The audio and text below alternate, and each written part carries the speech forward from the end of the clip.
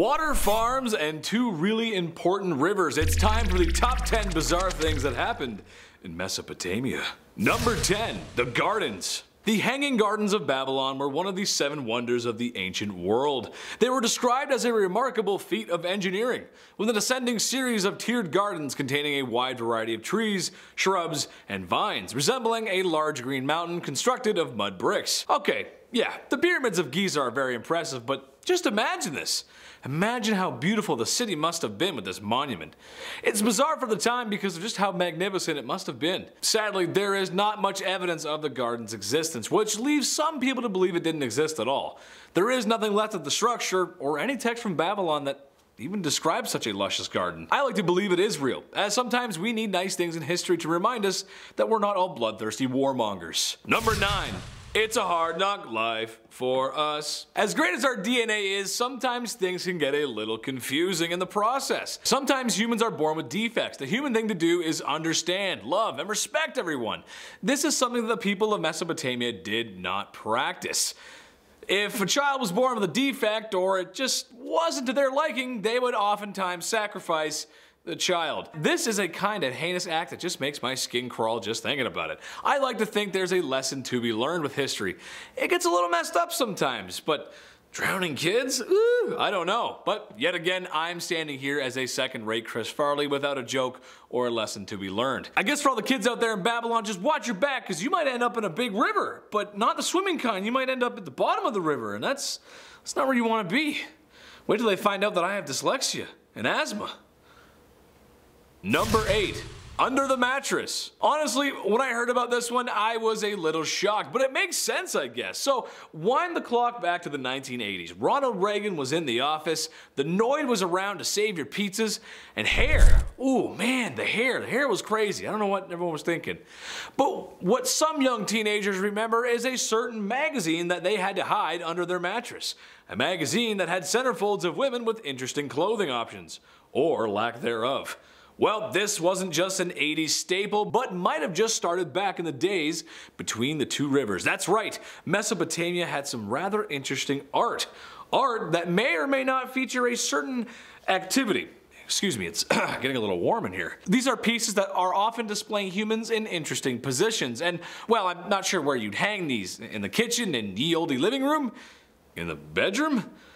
Mom, don't look under my mattress. I totally don't have artistic stone carvings of people doing it.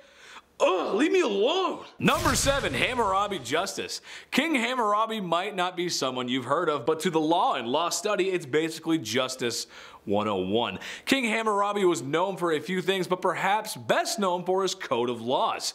An eye for an eye, which basically means you get what you give. Steal from a merchant, merchant takes from you. Or basically, you lose a hand.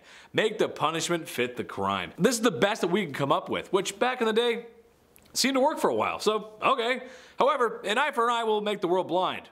Or just have a ton of people with only one eye.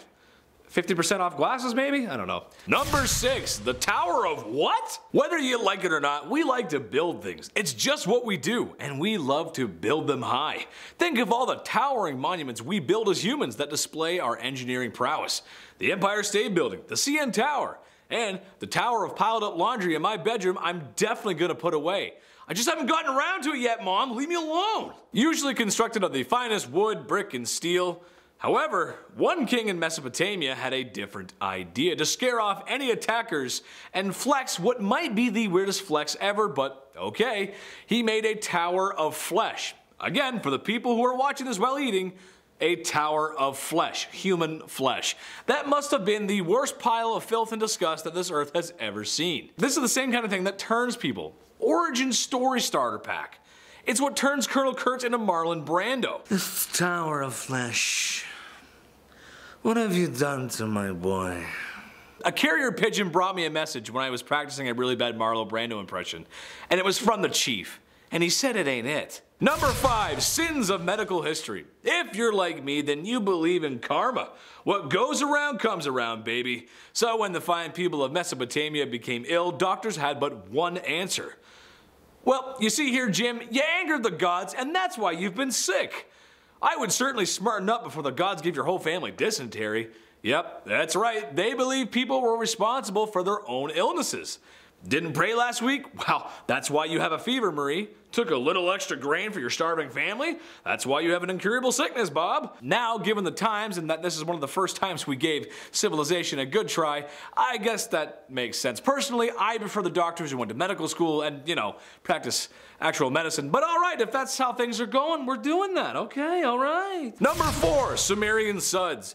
Finally, something fun to talk about. The civilizations in Mesopotamia were pretty good at farming. It was kind of a big deal. So was wheat. You know what that means, sports fans? Beer, sweet wheat ale. As a Canadian, there is nothing more I enjoy than sitting down on a couch with my buddies and just sending it with some beers, buddy. Is a hockey game really a hockey game if the Leafs aren't losing?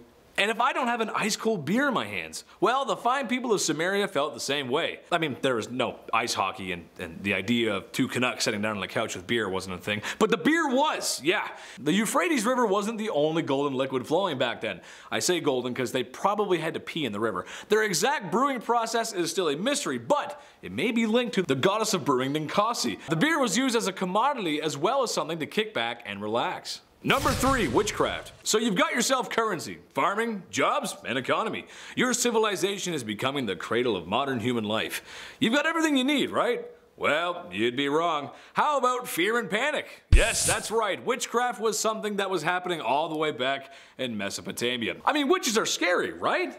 Well, while there may be hearsay about witches and the voodoo that they do, it's speculated that from surviving cuneiform texts that some of these witchy rituals were meant to help people and cure illnesses. So a doctor tells you that you've sinned and you're sick, so then you need to go to the local witch's hut so that they can cure what ails you. Yeah, never mind. That makes total sense. That's a great system. That makes so much sense. That doesn't make any sense at all. I'm sorry I'm yelling. Number 2, the dry times. It's well known that the civilizations between the Tigris and the Euphrates River flourished, ushering in the beginnings of many ideas of our civilization. However, as the rivers made land fertile for the agricultural revolution, the people who lived there were truly at the mercy of Mother Nature. One good example of this was the Akkadian Empire, who was really doing good thousands of years ago. However, it's speculated now that what ended the Akkadian Empire was a centuries-long drought. While the rivers provided the irrigation required to grow food and to grow cities, they were also unreliable as floods and droughts were just how things went. The randomness of these events was thought to be punishments or blessings of gods. That seemed to be the only logical explanation, right? That makes sense, sure. Number 1, the epic epic. The Epic of Gilgamesh just may be the first story to ever be story.